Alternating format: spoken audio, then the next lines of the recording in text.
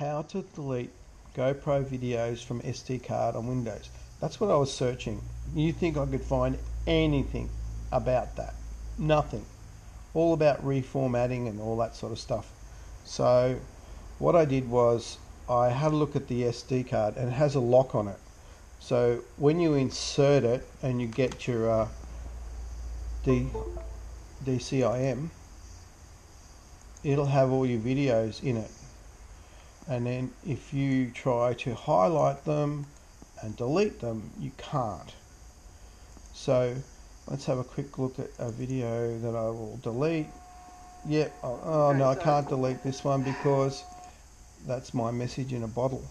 I do a lot of metal detecting, and I've only just started going into the GoPro system. Nope, that's one I want to keep. Let's go to 288. Okay, so I just found a ring. But for most people who do any sort of videotaping or whatever, that's the dog that got me. I'm just trying to find something that I really want to delete. First of all, so let's have a quick look at that one. Yep, we can delete that one. So again, there's nothing there. So what we need to do is so that's 82, is just change from the lock. So I've got to do this one-handed. So the minute you move it over to when the lock's not on, you can actually open these.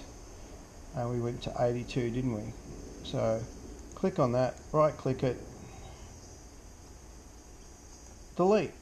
Do you want to delete it? Absolutely. That's how simple it is, guys. So I hope this has been informative, and I'm Sean from Metal Detecting.